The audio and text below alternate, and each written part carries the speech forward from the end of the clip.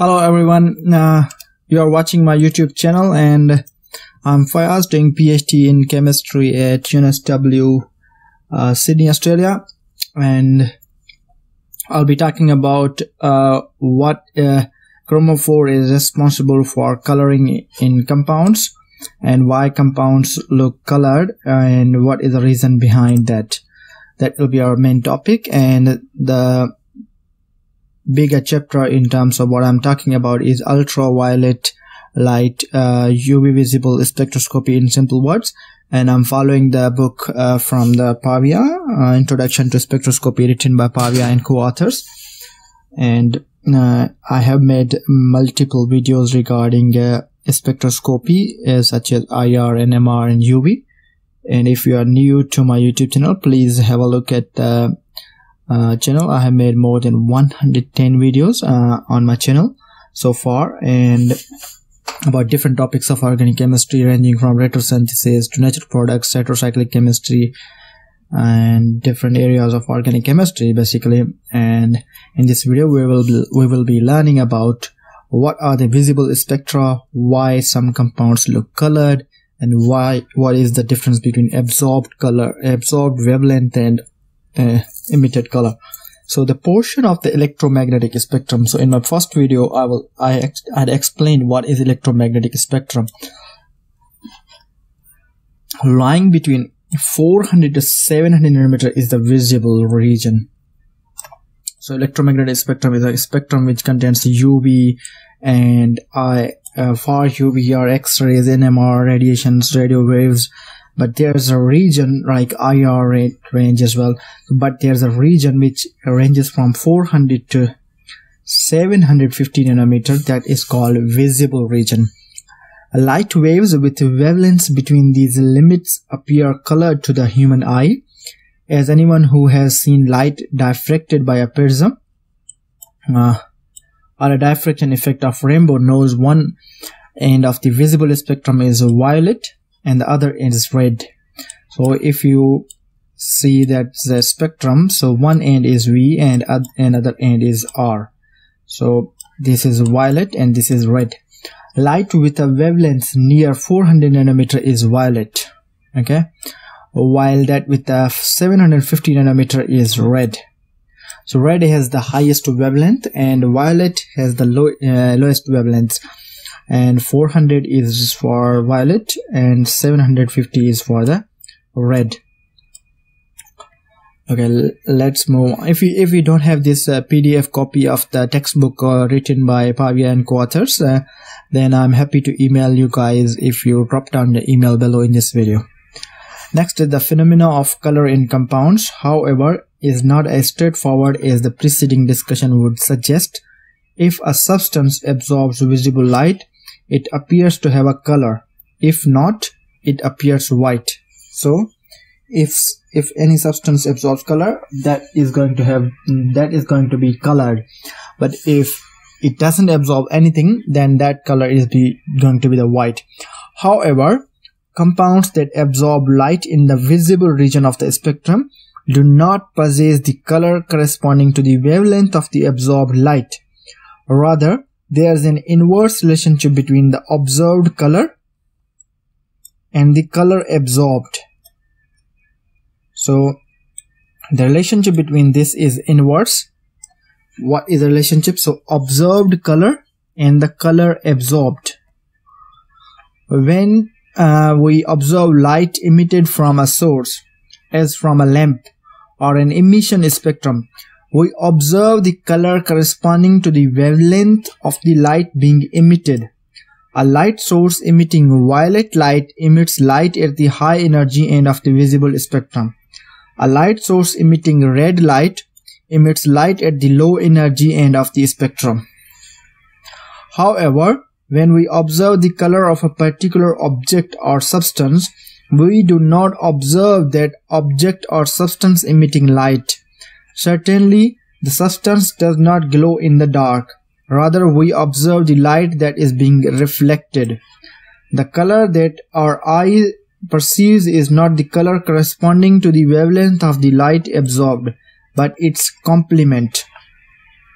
When white light falls on an object, light of a particular wavelength is absorbed. The remainder of the light is reflected. The eye and brain register all the reflected light as the color complementary to the color that was absorbed. In the case of transparent objects or solutions, the eye receives the light that is transmitted. Again, light of a particular wavelength is absorbed and the remaining light passes through to reach the eye. As before, the eye registers this transmitted light as a color complementary to the color that was absorbed. So table 7.1, this one, and coming up, this one, illustrates the relationship between the wavelength of light absorbed by a substance and the color perceived by an observer. So some similar compounds may serve to underscore these relationships between the absorption spectrum and the observed color. The structural formulas of these examples are shown. Notice that each of these substances has a highly extended conjugated system. Highly extended conjugated system of electrons. Such extensive conjugation shifts their electronic spectra to such long wavelengths that they absorb visible light and appear colored. For example, if you look into this table 7.13, relationship between the color of light absorbed by a compound and the observed color of the compound. So violet is a color of light absorbed. So the wavelength that is going to be 400 nanometer, and you are going to see a yellow color. Okay, so if anything that absorbs the color of light absorbed is blue, or any substance, any material that absorbs light of 450 nanometer, then you will look at that substance and that will appear to your eyes will be orange. So that is called complementary color. So yellow is complementary color for violet, and blue is complementary color for orange, and blue-green is complementary color for red. Yellow-green is complementary color for red-violet. Yellow is complementary color for violet. Orange and red is for blue-green, and red is for green. So if any substance or any material absorbs blue-green light or light wavelength of light 500 nanometer, then that color, observed color, will be red. If yellow-green light, colored light absorbed, the wavelength of light absorbed will be 530 nanometer, and the color, observed color, will be red-violet. If the color of light absorbed is yellow, then the wavelength of light absorbed is 550 nanometer, and it will appear to your eyes as violet.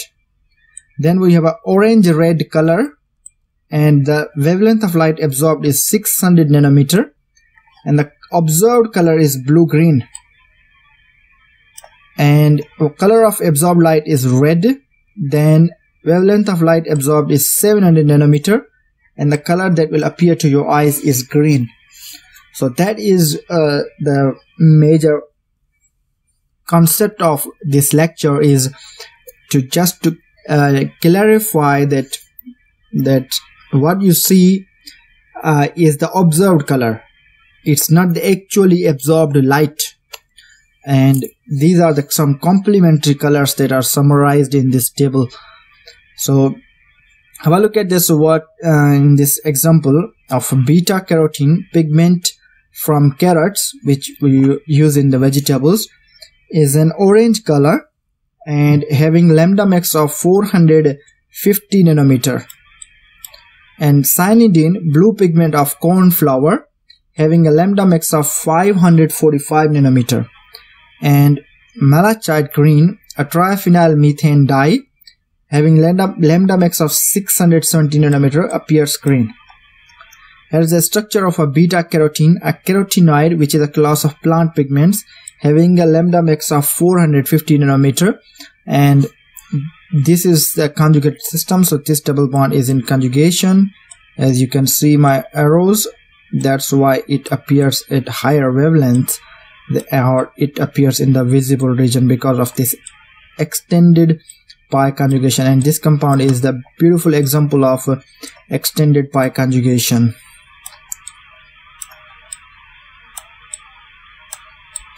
You can see how this one is involved in conjugation. Similarly, you can go from the bottom side as well. This is the structure of cyanidine chloride and anthocyanin, another class of plant pigments, which is colored, and this one is malachite green, also a colored compound having lambda max of 617 nanometer. So compounds that appear in this region are called visible compounds, visible light absorbing compounds, and they are colored because of the extended conjugation. And if you have any further questions, this is the end of the chapter from UV visible spectroscopy. Next, I'll be making video about the exercise from the Pavia book about the ultraviolet light chapter. I think that's chapter 7. So that next video will be about how to solve the problems from this exercise. And if you have any questions, please let me know. Thanks, take care, bye.